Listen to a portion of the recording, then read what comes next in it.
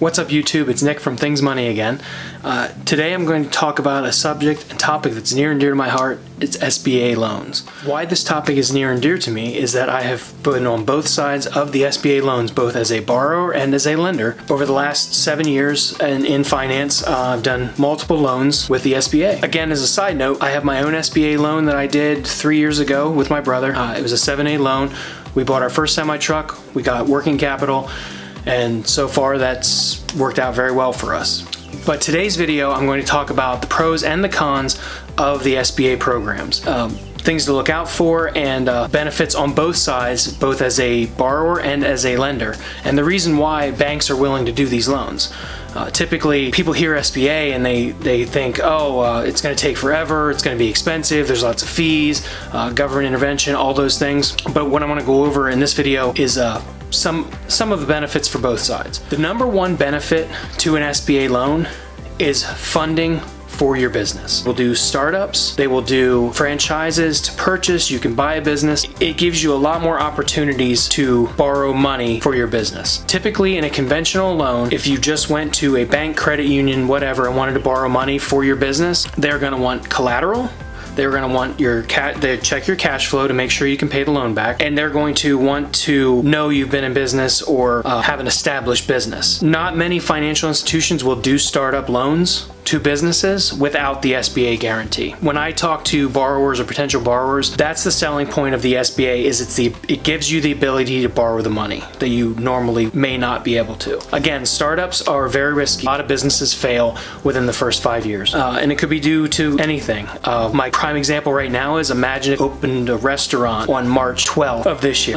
Based on everything that's going on in the world, there's a high chance that business would fail or will fail.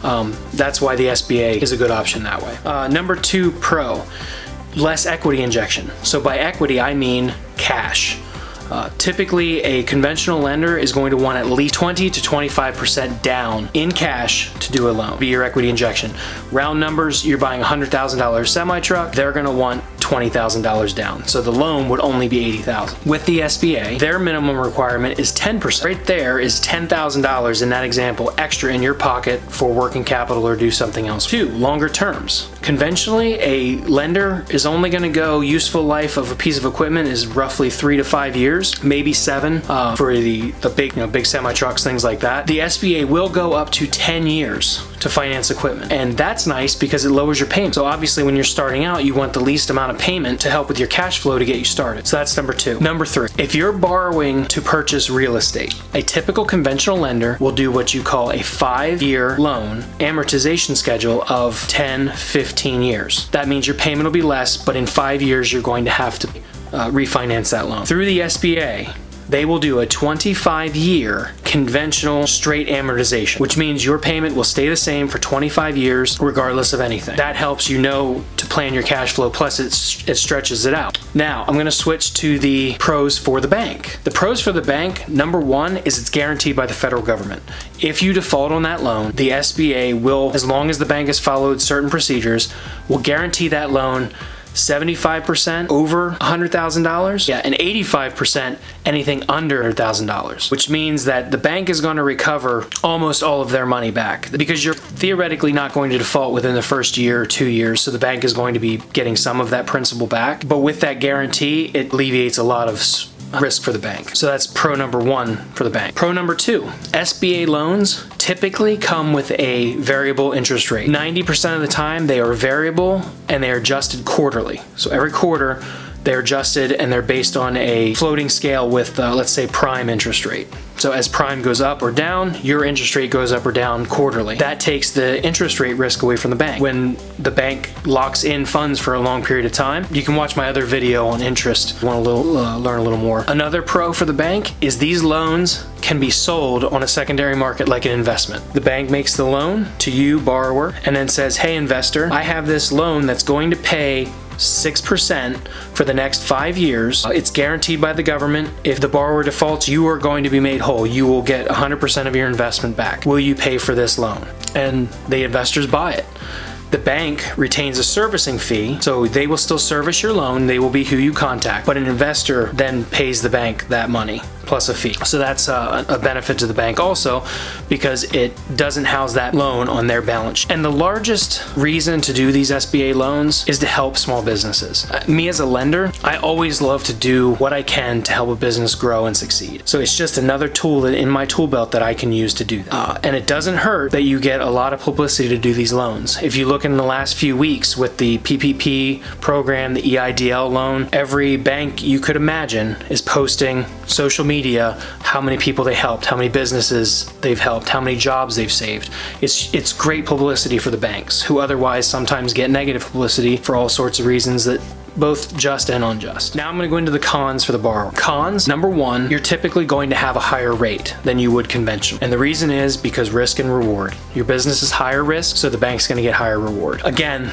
if you look at the interest rate video, that talks a little bit more about it too. Number two, fees. Currently, the SBA has waived all origination fees. Prior to that, a 3% fee. SBA loans are capped at $5 million. That's a pretty heavy fee. You're gonna pay $150,000. Another con is going to be they are going to require on certain loans over a certain amount, all business assets, personally guarantee, and they are going to take a loan. Let's say you own your house and you have any equity in your home. The SBA is going to require a second, third, fourth mortgage on your primary residence. They can't require it if you and your spouse own it jointly, but then they could not give you the loan either. That's a huge one. I mean, you're basically giving up every asset you have personally and business for this loan. And again, that's only over a certain amount. And the last con is defaulting on a federally backed loan is a nightmare. I've read a lot of posts, I've watched a lot of videos on defaulting on SBA loans or defaulting on any federal loan. It's a nightmare. I don't think there's any way to ever get out of it unless it's paid off. So they can garnish your taxes, they can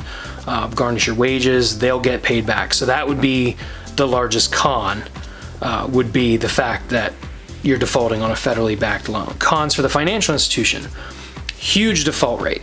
As I've said, most startup businesses will fail within the first 5 years. The default rates on SBA loans statistically are higher because they are startups, less equity, things like that. They don't have enough strength in the balance sheet of the person. So that's a huge con for the bank. Number two, complex process. Through the SBA, any government lending program, the paperwork is phenomenal. It's a huge stack of documents and policies and procedures that you have to follow to a T if you want the guarantee. So it is lengthy in the process. And the last con, not that it matters to the borrower, but it's a reporting nightmare. Having to make sure that you report every dime, how it was paid, what interest was paid, what principal, tracking to make sure that the borrower's collateral is in good standing, that they don't have any judgments or liens or child support. It's a huge tracking nightmare for the bank also. But as I've said, the pros outweigh the cons for the bank because of all the pros that I listed. And again, for the borrower, I think the pros outweigh the cons. Again, I have my own SBA loan and I've gone through the process on both sides of the table, and I have little to no bad things to say about it as from the borrower standpoint. The one with the all business assets, that can be kind of a pain, and I can go in more detail about that in future videos. But if you got any value from this video, I would appreciate a like and a comment below. Do you have an SBA loan? Have you ever considered it? What is your experience? If you enjoy this content, want to follow me along on more adventures in finance, click the subscribe button. Thank you and have a great day.